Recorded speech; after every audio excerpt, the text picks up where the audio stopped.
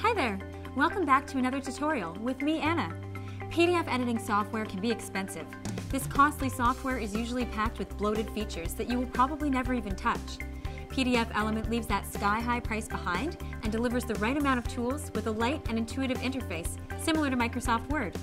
We're going to explore one of those valuable tools found in PDF Element right now.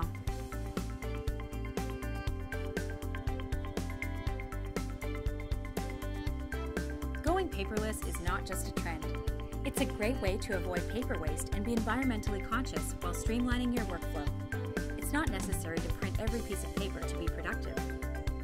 In this video, I'll show you the simple steps to filling out a PDF form using PDF Element. Let's start by opening up our fillable PDF form.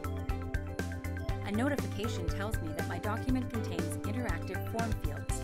These interactive fields are highlighted, but I can choose to turn this off.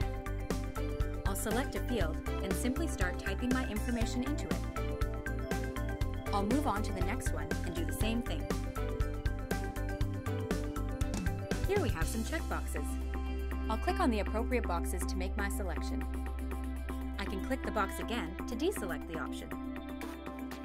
Here we have some radio buttons.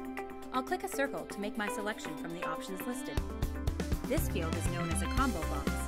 It allows the user to make a selection from a predefined list of items. I'll click the combo box, then make my selection from the drop-down list. Filling out a PDF form is just a basic feature of PDF Element. It contains complete tools to help you build interactive PDF forms. Great job! You've successfully learned how to use this feature. Watch more of my videos for other time-saving ways to use PDF Element. Leave me a comment below and let me know what other features you want to see in PDF Element. And be sure to like this video and subscribe to my channel.